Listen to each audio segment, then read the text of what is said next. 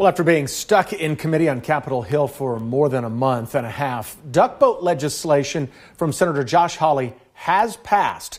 It passed through the Committee on Commerce, Science, and Transportation. Now, 17 people were killed in the 2018 duck boat tragedy on southwest Missouri's Table Rock Lake, which led to this bill. Now, this would require the U.S. Coast Guard to implement recommendations from the NTSB, and that includes requiring duck boats to remove canopies. The bill would also require amphibious passenger boats to be equipped to stay afloat, even if flooded. It would go a long way, I firmly believe, towards making these kind of tragedies, like we saw on Table Rock Lake, making them a thing of the past.